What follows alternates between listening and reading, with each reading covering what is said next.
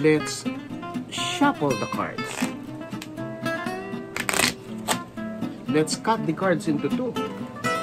Now let's divide the cards into 5 piles. 2, 3, 4, and 5. Let's use the dice. If the number of dice on top is odd number, all the cards on top must be red in color. If the number on top of the dice is even number, the cards on top must be black in color. Let's do that. It's number 3, odd number. Take a look.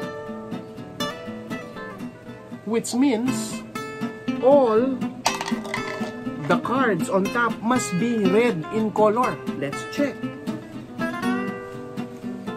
Ace of Diamond, red. Queen of Hearts, red.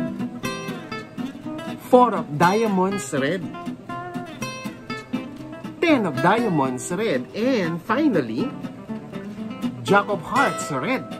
Let's do that again. Let's remove this. And let's roll the dice. The same, if the dice is odd, red. If the dice is even, black in color. Let's roll the dice. That's the number. It's number 2. Which means, even number, all the cards on top must be black in color. Let's open them. First card, King of Clover, black. 9 of Spade, black. 7 of Clover, black. 6 of Clover, black. One last card. And 7 of Spade, black. Amazing.